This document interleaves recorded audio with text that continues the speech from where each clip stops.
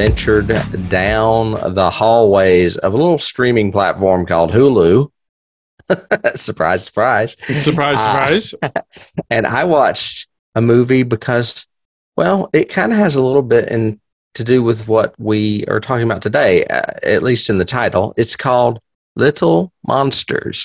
Ooh. This is not really a horror movie. It's more of a horror comedy along the lines of Shaun of the Dead. Okay. I don't know if you've seen it. It's an Australian film. Mm-mm. It stars Lupita Nyong'o and Josh Gad. Oh, okay. Obviously a comedy. Very, very funny. And of course, I love zombies. So what am I to say about turning a zombie film away? Like I said, it's an Australian movie, so I'm unfamiliar with the people that made it. And one of the stars, Alexander England, the lead, is also Australian. I'm not very familiar with him. Of course, I am familiar with Lupito and Josh. The synopsis is a teacher, a struggling musician, and a kids show personality join forces to protect the children of this woman's class from an unexpected zombie apocalypse. Okay, then.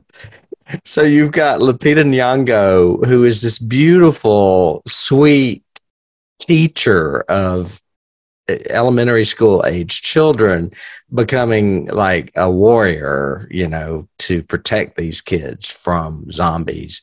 And you've got Josh Gad, who plays this funny, clownish character, like Bozo or whatever, that is there for the children. But when he is off camera, he is a total jerk. I mean, asshole that would feed children to zombies. Yes. Of course. I put off watching this movie for the longest time because, I don't really like comedy and horror being mixed together. Same way I am about comedy and science fiction. Yes. Right. And it was a mistake because I really had fun watching it. It scored 80% on Rotten Tomatoes, and it's definitely an 80% or maybe slightly higher. It is very funny. So okay. That's what I did for my genre week.